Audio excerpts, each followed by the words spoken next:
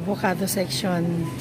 Bibili ako ng avocado para makapag-prepare ako ng 5 na dish or preparations on how to use. Alright, pipili ako ng mas magandang avocado.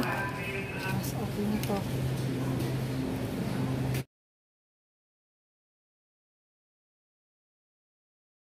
Hello friends! I have something for you here which is healthy. I have 5 preparations out of the avocado. 2 different types of sandwiches, 2 different types of salad, and 1 is for facial cream or massage. So please join me here and go. With my first salad is a Eat Smart salad mix. It is composed of the cabbage, chicory, sweet kale, and Brussels sprouts and broccoli. Ngayon, dadagdagan natin siya ng avocado. Okay. At the same time, ay lalagyan natin siya ng cashew nuts. Pero meron na siyang ready packed or in a packet na dried cranberries, pumpkin seeds, and poppy seeds. Okay. Meron din siyang ready ranch for dressing. At kung kulang pa ito ay lalagyan natin siya ng ranch. Alam mo, masarap din ito. Nalagyan din siya ng boiled egg at saka onion, red onion. Yon is another type of salad na pwede nating idagdag dito.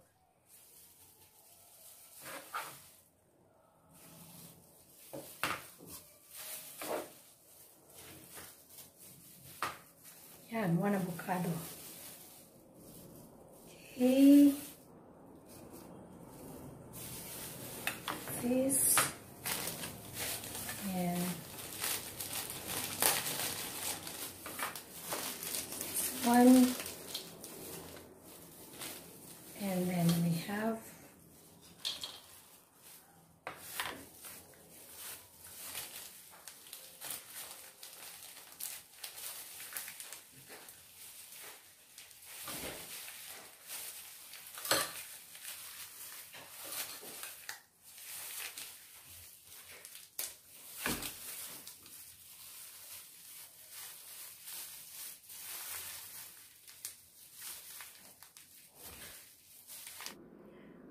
okay, so mayroon na tayong salad for 2 people if this is only their purpose of eating their meal, or if it is a purpose of just a side dish or appetizer, good for 4 persons.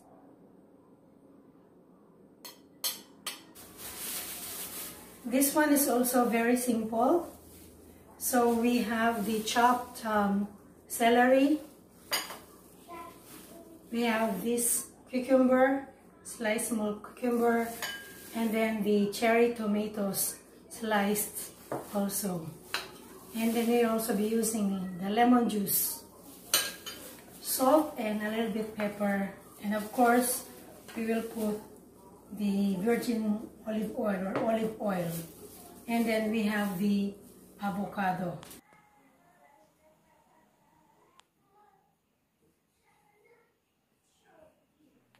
For the first sandwich, we have 1 bread. You can choose any kind of bread. 1 boiled egg. And then the grated onions. And then of course we have the avocado. And then we put the a little bit salt. And then we can put just a little olive oil or mayonnaise.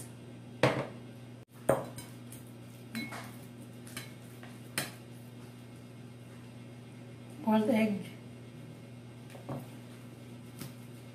Mash also the boiled egg.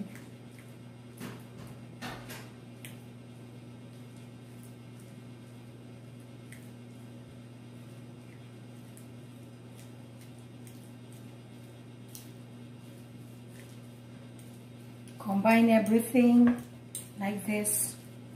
Okay. Mashed into thinly,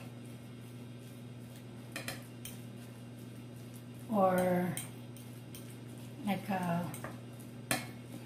puree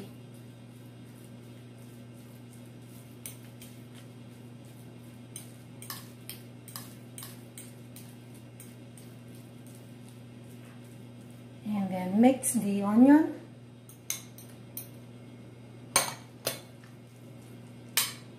A little bit salt.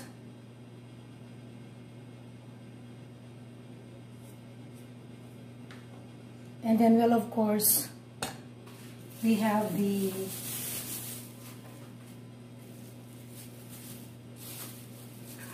lemon. A little bit lemon.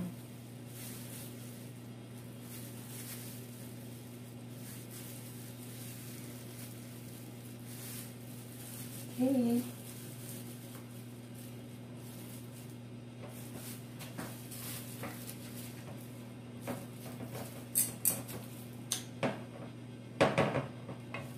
Very little olive oil.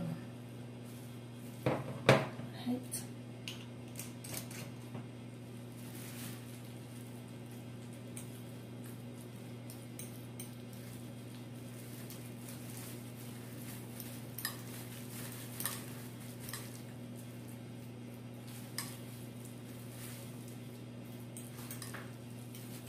Okay.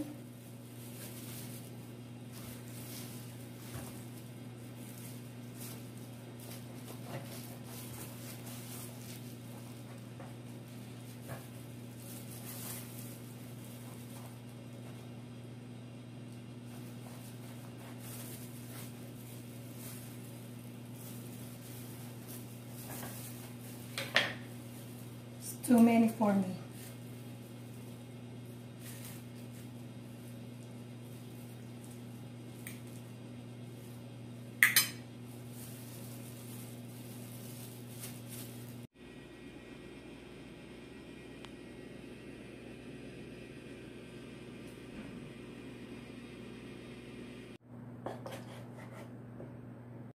The next sandwich I have here is a combination of a grilled chicken and a bacon, and then with cucumber, and I'll also put tomato and spinach.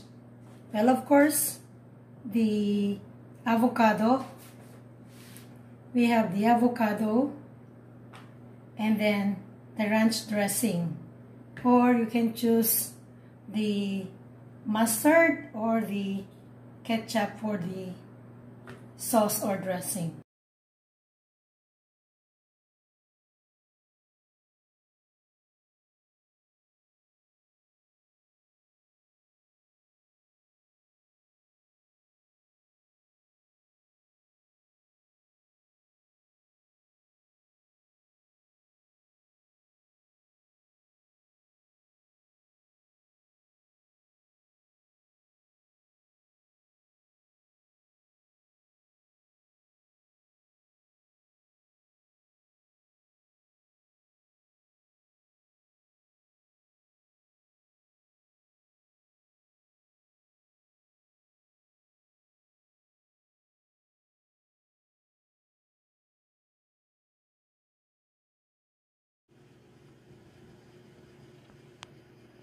And this is my last presentation, guys. Ang leftover ng avocado mula sa ginamit kong avocado sa mga salad and sandwiches. So, just scrape yung mga leftover na avocado dun sa mga bali shell ng avocado. Tapos, makakabuo ka na ng facial cream. So, this composed of a teaspoon of brown sugar, a teaspoon of honey, a tablespoon of lemon, and the avocado itself. So, imamash ko siya. Mamash natin yan. This is exciting. Guys, try it. Ang bango niya, oh. Ang sarap kainin. Napaka-organic ng aking facial cream. You can apply this all over your body.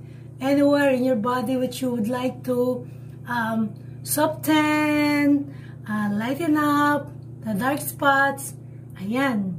Tsaka yung mga wrap-wrap, sabi ko nga, di ba? Okay. So, hindi mo naman siya exactly na massage, kundi apply mo lang siya na ganyan. Simple lang. Okay. So, pag malapit ka ng maligo, yun, gawin mo na to for about 30 minutes. Ngayon, siguraduhin mong hindi matatakot sa'yo yung mga kasama mo sa bahay. Baka kala nila kung ano yung nandyan sa skin na in-apply mo. Ayun.